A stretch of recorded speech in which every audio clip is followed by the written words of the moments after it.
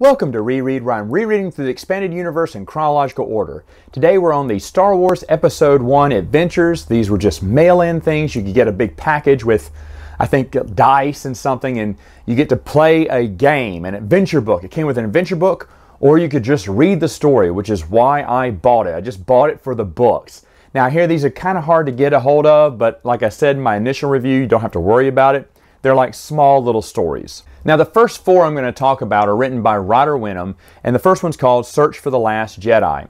This one focuses on Qui-Gon Jinn. Each book focused on one character that you got to play as and do the adventure of.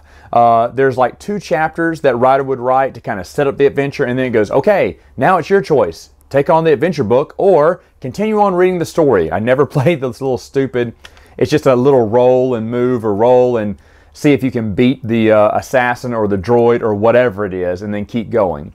I only read the book, so I don't know much about the little game that it came with. I'm sure it wasn't that good, but either way, in Search for the Jedi, Qui-Gon is on a mission to go save Adi Gala. She has been captured. The council puts together they put 3 knights together on the board. They don't want any Padawans going on this because they think it's very dangerous. And you're thinking, well, wouldn't Obi-Wan, he's done a lot of dangerous stuff before, wouldn't he be able to join on this quest? It doesn't bother me too much, but that Obi-Wan was willing to sit on the sidelines. Like, Qui-Gon had to trick Obi-Wan into coming with him. He says, Padawan, come here, help me, this hatch is stuck.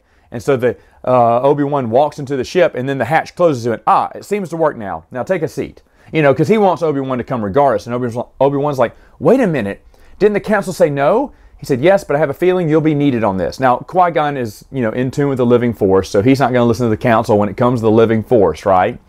But at the same time, looking at some of Jude Watson's books, Obi-Wan does not want to be left on the sideline. In fact, Qui-Gon has to avoid telling Obi-Wan. He has to, leave Obi-Wan so Obi-Wan won't get in trouble, because he knows that his place is by Qui-Gon's side. Now, Qui-Gon says this line to him. Also, he said, your place is by my side. And you're thinking, wait a minute, if this was chronological, now here's the thing, Jude Watson's books had not come out by then, so that probably had not been established. I'm not going to knock Ryder Wenham off for that. Continuity points off for that. He doesn't get that at all. I'm sure he was just going with what he saw from the movie and writing his story. But that the council didn't think Obi-Wan was mature enough to take on this mission tells me, and also there's a few other things, it tells me this story should be moved in the timeline. So initially, I had this, I believe, after Shadowhunter. Obviously, it's not. I would even put it before Lockdown, but after the Darth Maul comic book series, and I'll explain why in a moment. So Obi-Wan, Qui-Gon, and 2 other Jedi Knights are on a mission to go save Adi Gala. Qui-Gon tells Obi-Wan that she saved my life once, and Obi-Wan's like, wait, I don't remember this story. And you're thinking, I don't either. I didn't hear about it in all the other books. Well, is there another adventure where we didn't hear about? Well, I'll get to what that is. It's something that they mention in like every book. That Obi-Wan really wants to know, how did Adi Gala save Qui-Gon's life? Because he doesn't, he's been with Qui-Gon. Was it before? Before he was with Qui-Gon? Is that when she saved her life or whatever? And it's not revealed until the last book in this 4-part series here. But anyway, what's going on is there are 50 hyperspace and 50 starships, droid starships with hyperdrives installed into them. They're prototypes used for the Trade Federation. Now, Qui-Gon's wondering what the Trade Federation needs these for. So again, at first I thought, well, maybe this happens before Cloak of Deception. But again, I think it happens right after Cloak of Deception, because if they were building an army or anything, that would really get the Jedi, questioning. But in Cloak of Deception, we know they're allowed to strengthen their defenses, but at the same time, is this above that treaty, above that signature from Cloak? If you're looking at it in chronological order, it's Cloak of Deception. Now that they've been given the okay to increase their fleet, what does that mean? And maybe that would get some questions with the Jedi, because they don't seem really, they are concerned about why the Trade Federation needs these. It's just 50 droid ships, and they just recently got ordered. Now, I don't think the Trade Federation, or in Darth Sidious is in this too, I think at the end.